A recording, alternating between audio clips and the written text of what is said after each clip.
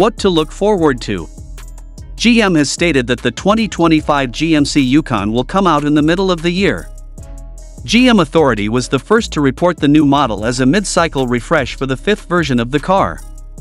The mid-cycle refresh should give the Yukon new looks on the outside, with new front and back fascias, new lighting designs, including redesigned fog lights, new wheel designs, and a new communications fin on the roof for 5G connectivity. It will have a new dashboard and a bigger infotainment screen on the inside of the new car. Engine and specs for the GMC Yukon 2025. The new Yukon will have 3 engine options, 2 from 2024 and 1 brand new setup. The first engine for the 2025 Yukon should be a 5.3 L V8 with 355 horsepower and 383 lb-ft of torque. With 420 horsepower and 460 lb-ft, the 6.2 L V8 is the second engine in the range. Each engine is in the 2024 Yukon. The third engine choice is a new 3.0L inline 6-cylinder turbo diesel Duramax engine that makes 305 horsepower and 495 lb-ft of torque. GM's 10-speed transmission is used with all engines. The Yukon will still be one of the biggest cars that isn't a truck.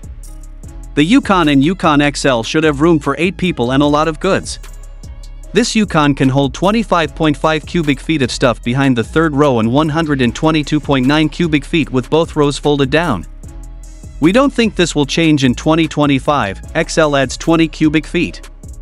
Safety for the GMC Yukon 2025.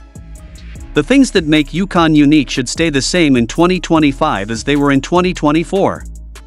This new model has automatic emergency braking, a following distance indicator, lane keeping assist, automatic high beams, parking sensors in the front and back, and an HD overhead camera.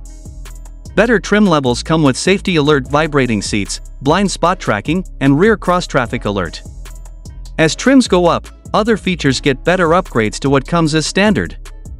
Price of the 2025 GMC Yukon. We don't know how much the 2025 Yukon will cost yet, but we think it will be a little more than the $60,195 base price of the 2024 model. The Yukon costs as much as $98,550, and the Yukon XL costs about $1,000 more than the regular Yukon. For the 2025 model year, we don't think this will change. Date of the 2025 GMC Yukon. As of now, there is no set date for when the 2025 GMC Yukon will be available. His car should show up around the middle of 2024.